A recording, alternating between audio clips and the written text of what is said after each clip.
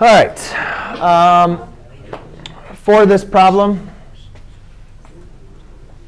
I'm sorry, I gotta make sure we can cover everything. Just keep on working on it. You're on the right track.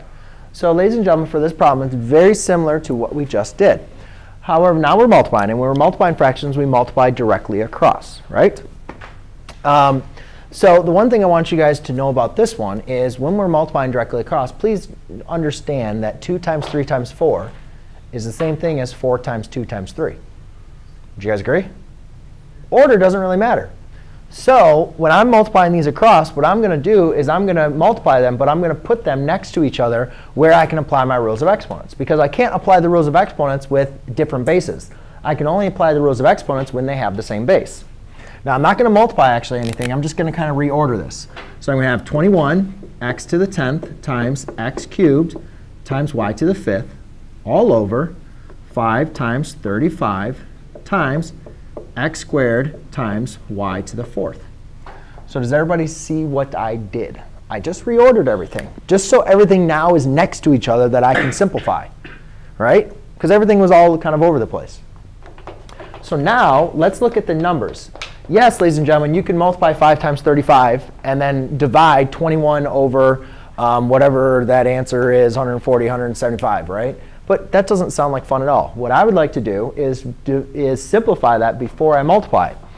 So I see, well, 21 over 5, I can't simplify that. But 21 over 35, can I simplify that fraction? Is there a number that divides into both of those?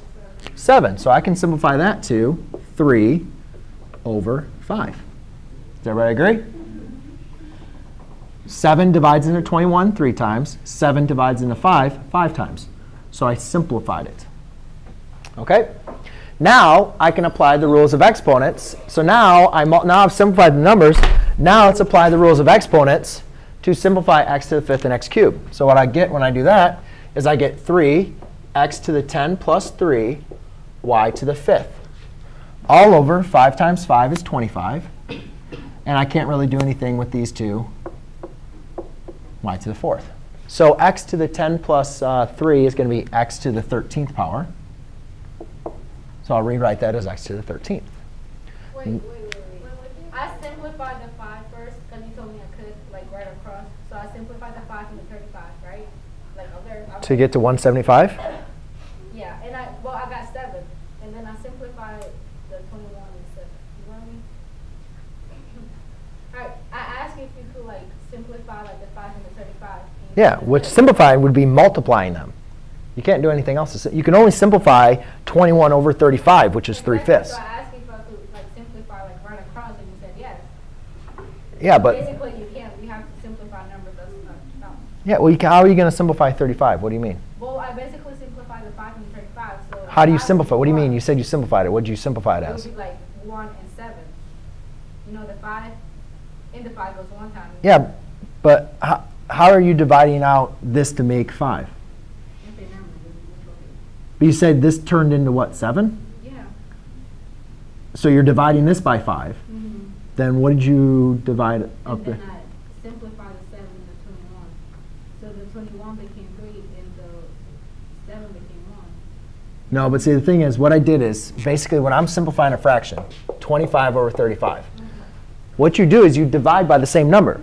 Well, the only number that these share is 7.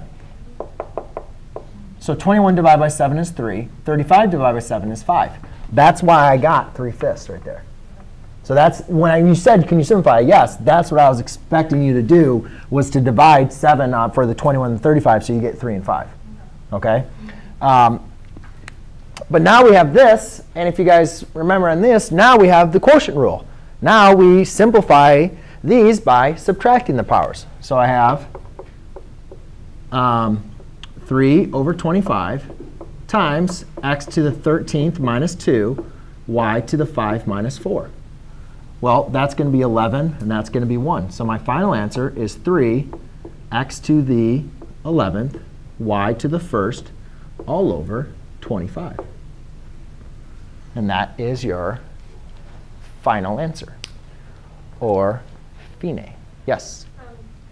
So you multiply the 5x squared times the 35y to the 4th power to get to 25.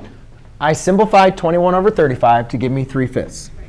Then I multiplied 5 times 5, which gave me that 25. Where did the 2 5s come from? Because I know there's a 5. 5 was already there. And then there's a 5. This 5 was there. Yeah. And then I simplified this one to produce that to be a 5. So you can multiply 2 5s even though one belongs to the x and one belongs to the They don't belong to x or y's. They're numbers. So they're not going to belong to x or y's. I see what you're, so you're saying so this one was connected? Yeah. Yeah. Yes.